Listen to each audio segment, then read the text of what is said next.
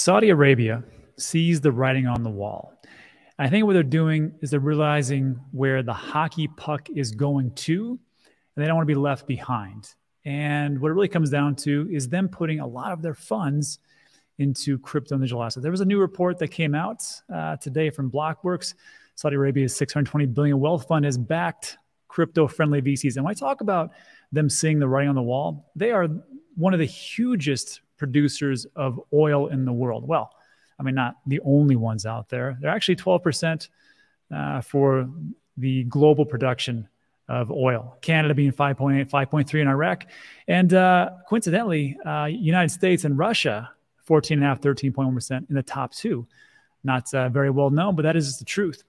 But you can understand Saudi Arabia's OPEC, UAB, Iraq, and their condition that they have right now. The position that they're in is that there's not going to be oil produced forever for every single thing that we need as far as combustible engines. There's a lot of things on the horizon. There's a lot of electrical cars, electrical vehicles coming about. So they kind of see where things are going. And this makes a lot of sense to me. So here's what's going on. Saudi Arabia has disclosed investments in nearly 40 U.S. venture capital firms, including some in crypto, blockchain, and Web3 relative investments. Now, I want you to note that just because they have a $620 billion wealth fund, it didn't all go into crypto. They're smart enough to realize, and this is the same that I do, is diversification, I think, is key. The fund now lists investments the likes of Andreessen Horowitz, Coutu Management, Peter Thiel-backed Valor Ventures, and a host of other ones. Pay attention to the ones that they're associated with. Web3 and blockchain, A16Z, Polychain Capital, Griffin Gaming Partners, and a host of other ones, B Capital, and so on and so forth. So again, they're not putting everything into it, but like, you know what? Oil's not going to last forever. Let's spread around this massive amount of revenue that we've produced over the years in oil and bring in the new era. So the outlet know that VCs have been guarded about their links to Saudi Arabia after the 2018 killing of Washington Post journalist Jamal Khashoggi. And of course, this is something I want to bring up because you might not hear about this too much moving forward because no one wants to be associated with Saudi Arabia, especially with what happened there. Saudi Arabia has made moves to diversify its economy beyond depending on revenue from oil exports since 2016. And that's why they're really getting into not just commerce, but into tourism and of course, investments that are outside of oil, which makes a lot of sense to me. And when I take a look at this, I was like, well, that's interesting because on this channel, I've changed my views on what's going to be the next big thing. I personally think that gaming is going to be huge. And this is just interesting that Saudi Arabia talked about this. And then there was an email this morning from the Daily Upside. They say Saudi Arabia pumps $38 billion into video games. $38 billion.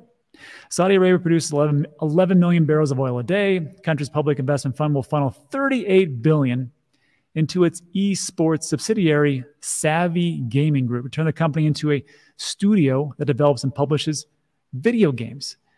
How likely is it that they might, I don't know, take a look at not just the Web 2 games, but maybe the Web 3 games that are coming out and take over some of those developments, especially with the different companies that develop those games. The gaming market for years now, I didn't know this, has been bigger than the movie and music industries combined. Wish I would have known that before. Interesting. Savvy CEO Brian Ward hinted that the company may adopt the strategy currently favored by Microsoft of hoovering up existing gaming studios. Wouldn't that be interesting if it takes a look at Polygon Labs or some other different Web3 developers and go, you know what, we really like this. We're going to take this over. Where do you think the price would go from that? Anyhow, let me know what you think about that in the comment section. And again, gaming I think will be big. Here's another piece. Cardano gets on-chain gaming boost as Paima Layer 2 goes live. I didn't know what this was, but there's a new cross-chain network integrates with Cardano, which allows users to play on-chain games using ADA tokens and users of other networks to play Cardano-based games. When I first read that sentence, I'm like, who cares? How many Cardano-based games are out there? Just wait. Paima Studios released this feature for the Cardano blockchain on Monday. Paima's a Layer 2. Cardano users can play any blockchain-based games without needing to bridge the tokens to the network. That's huge. Because if you know about bridges and how they operate, they're risky. And we've had a ton of hacks. So now it's saying you can play any blockchain-based game without needing to bridge the tokens. Fame also supports the migration of games built on other networks to Cardano, allowing users of those networks to play a game based on Cardano without having to move assets. Bridges carry major risks. As such, Pime has said all games in the network are non-custodial, meaning funds remain in the user's wallets and don't have to be transferred to the game's wallets, mitigating security risks. This is awesome. The release is the latest in a series of network improvements and features for the Cardano blockchain, which may ultimately add value to ADA tokens, and blah, blah, blah. So what I want to show you is this, Pima Studios. If you go there right now, link in the description, you can play a host of different games. And this one is called, it's a goofy game, Jungle Wars, whatever. It's an NFT-based game. I don't think that games are going to really take off with just these types of games and card-based and things like that. But what I found interesting was, first of all, I could play this in my browser. And the second thing is, you see this MetaMask? I'm not a fan of MetaMask. We'll get that in a second. But you can just click on here, and what do you see here? Astor Flint, Nami. Nami is a Cardano-based wallet, meaning you don't need a bridge. You can play this game to your heart's desire. Really, it's a little bit of gambling too. And you can play this from wherever. And this is actually available right now. Now, what happens as time goes on? Well, I think games will only get better. I'm waiting for the AAA ranked or rated game to actually come out because these are just a little goofy.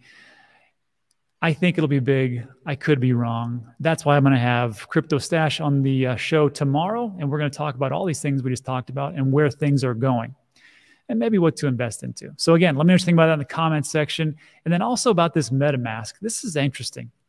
This is Chris Bleck. If you don't know Chris Bleck, you should follow. He's an interesting character. He's an advocate for immutable, unstoppable, decentralized tech, vicious adversary of everything that pretends to be isn't, and that's the truth. And he just calls out MetaMask on this. And other people have talked about this. I just haven't talked about it as much as I should. And he says, why stop using MetaMask, Swap, and paying their fees? Because MetaMask is owned by Consensus. And Consensus is developing CBDC tech. Now on this channel, we've talked about this numerous times. I think that CBDCs are inevitable. I'm not a big proponent. I don't really care because what's going to happen is I think people are going to get into it. It's going to lead us into a mass adoption of people understanding like how to use these digital wallets in their phone, but they're going to screw up. They're going to screw up. They're going to collapse. Not they're going to collapse, but they're not going to allow people to use their funds all the time. Absolute power corrupts absolutely. I think China and Russia, as they get into it, will start to shut down people. Just like we saw with the runs in the banks, there's going to be other problems. And that will just say, well, I know how to use a digital wallet. Why don't I just use the other digital wallets like a Nami or whatever else, and maybe get into Bitcoin and use a Ledger Nano wallet. Maybe I can just do that and get out of the system. Again, I'm not a big proponent of CBDCs. I just see where things are going to take it. But back to this right here. Chris Bleck says, and he actually has a nice little reference here. This is from Consensus, Enhanced Monetary Policy. CBDC gives central banks direct influence over the money supply, simplifying distribution of government benefits to individuals, and improving control over transactions for tax purposes. And again, this is also by Consensus. Recently, well, about a year ago, excuse me, January 13th, envisioning a future of central bank digital currencies for everyone, everywhere. That's scary, but that is what Consensus and MetaMask wallet is. You're welcome to keep using it. I still have to use it. It's true, but I'll be looking for alternatives. If you got an alternative, let me know. Put that in the comments section. And then next to last, SWEATCOIN. I know people hate when I talk about SWEATCOIN. It's because I'm biased and I own a bunch of it. But just so you know, it's free to download, free to use, and you get sweat tokens. Oh, and guess what? In September of this year, they're coming to the US. So all those sweat coins that you actually accumulate just for having on your phone for free, they're going to give you an actual sweat token that you can redeem for other value. But this is interesting. They're going to give you $24,000, not just as like a prize, but one lucky person, $24,000 a year for simply walking each day. They're looking for a chief walking officer who will receive a monthly paycheck. Yeah, you read that right. Chief walking officer just for walking around and having on their phone. You can get paid by that. All this person, and it's only one, is required to do is walk an average of 5,000 steps a day, send a swell to the SWEATCOIN Foundation every month, and attend media interviews, which I think would be pretty cool. Like just to be on like, I don't know, Fox News or CNN or something, or whatever the kind of outlets there are, Twitter Spaces, my show. Unlike Solana, the move to earn app STEPN, users aren't required to make initial payments or buy an NFT. It's 100% free to start up. People looking at the prize should have a valid SWEATCOIN account. They also require to stake 25 sweat and pay an opt-in fee of 1 sweat. It's okay. For every 3,000 steps, you get that 1 sweat. People based in US, China, Russia, Pakistan, or any restricted location based on sweat's terms and conditions are not allowed to participate. So sorry, America, not until September. And you can thank your boy, Gary Gensler, for that one.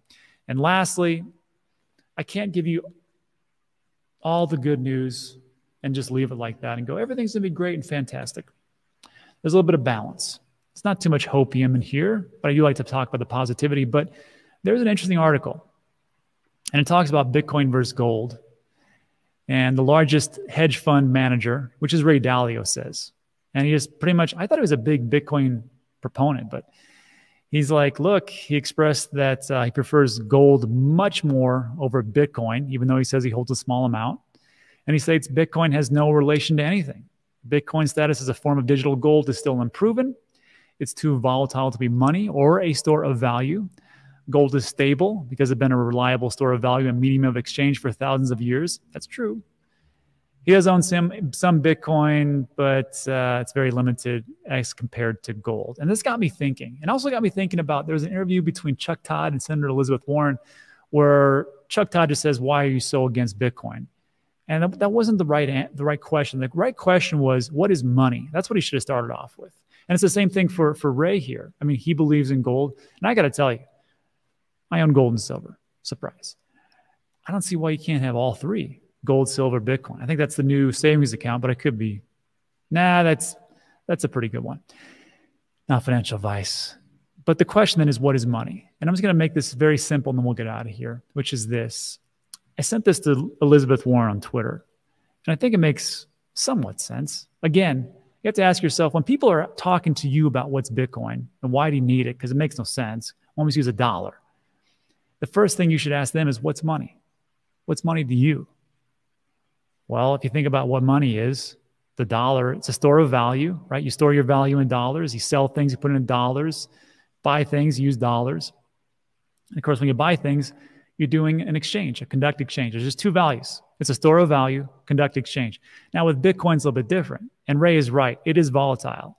But over time, over a vast amount of time, I would make the argument that it is much more of a store of value over time than the US dollar. Here's the example. 1980, you could buy a grocery full of food. 2000, probably half. In 2022, $20 gets you yogurt. I don't know, especially in Puerto Rico. Now in 2011, $20 of Bitcoin buy you groceries, about a full case. 10 years later, it can buy you a nice car. 2030, I don't know what it's going to be. It's probably going to be more. Who knows? So those are the two things that I would counter argument with Ray. And then two more things I would actually add on, this would be to Elizabeth Warren too, is first of all, it's scarce. It's only 21 million, which is a good hedge against inflation as the government keeps printing, which means my purchasing power goes down, as it just happened right here. And the last thing is, and Elizabeth Warren talks about this, about belief. Look, since 2009, the belief in Bitcoin has only grown. I mean, you just see the different metrics that are out there and the Fidelities and the BlackRocks and all the different big companies. Well, BlackRock's a bit of a stretch. They're more for digitalization of assets, tokenization of assets. But you can see that where things are going, I think it's a pretty bright case. But again, these are the things that we're going to come up against, the Ray Dalios of the world, who just like, I just don't really get it too much. But that's it. So look, that's it for today. If you like today's video, give it a thumbs up. Consider subscribing. Everything we talk about is time sensitive. But that's it for today. Thanks for stopping by. I appreciate it. And I'll see you on the next one.